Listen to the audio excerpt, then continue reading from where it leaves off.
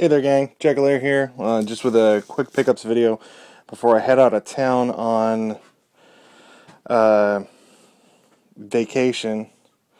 Actually went to an auction not too long ago and for $10 picked up a giant box of games. There were over 500 different items in there, everything from kids games, which I don't know if you can see. I'm in my own light. Terribly sorry, but I'm like rushing out the door and realize I haven't done a video in a good long while. I do apologize for that.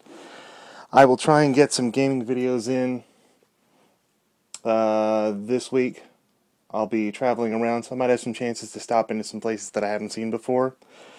Still ridiculously hot here in Texas, but some of the cool things that I did pick up. I wanted to show this one in particular, just because it boggles my mind.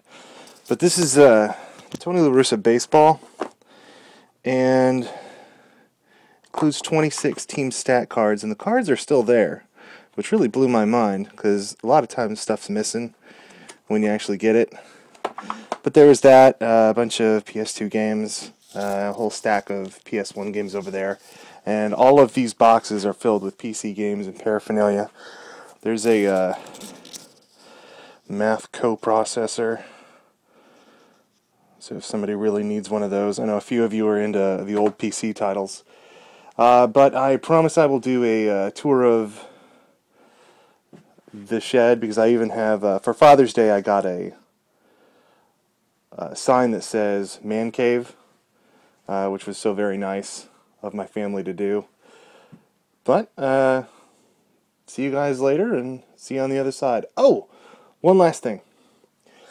We're actually going to be flying up, but we're going to be doing a long drive, and I've taken the GameCube and controllers. Now I've got a few games that I'm taking, because I know that they're good for multiplayer, because I'm going to be trapped in the back seat with my two sons. So if you guys have recommendations on games that are good 3-player games, because there are going to be 3 of us back there, go ahead and put a comment below. That way I'll be able to try and track them down, because it's going to be a 9-hour drive or something weird like that, and we're going to be trapped in the back seat with really nothing else to do. Alright, thank you very much for watching, and as always, play on!